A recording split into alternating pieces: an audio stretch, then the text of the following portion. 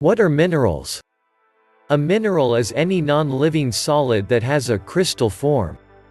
All minerals form in nature. There are more than 4,700 different kinds of minerals found on Earth. Mineral crystals come in different shapes, but all particles in a crystal combine to form a shape that is repeated. The repeating structure of the particles forms the mineral crystal. A mineral is always made up of the same set of non-living element. What the characteristics that help us differentiate between minerals? Hardness.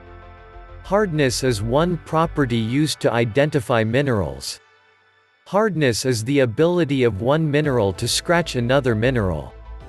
The Mohs scale is used to describe the hardness of a mineral. The softest minerals score 1 and the hardest minerals score 10. Luster. Luster is another property used to identify minerals. It describes how minerals reflect light. The minerals copper, gold, and silver have a metallic luster. Talc and gypsum have an earthy luster. Some minerals have a glassy luster. Cleavage.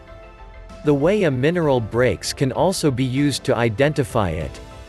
When minerals break, the broken sides are smooth and straight. Minerals that break this way have cleavage.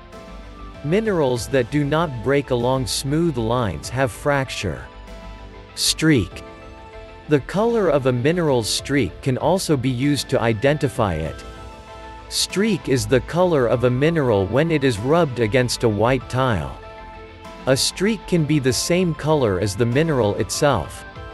This is not true for many minerals. Pyrite has a gold color, but its streak is greenish-black. A mineral can come in different colors, such as corundum crystals. However, the streaks of these crystals are always white. Some minerals have other properties that can be used to identify them.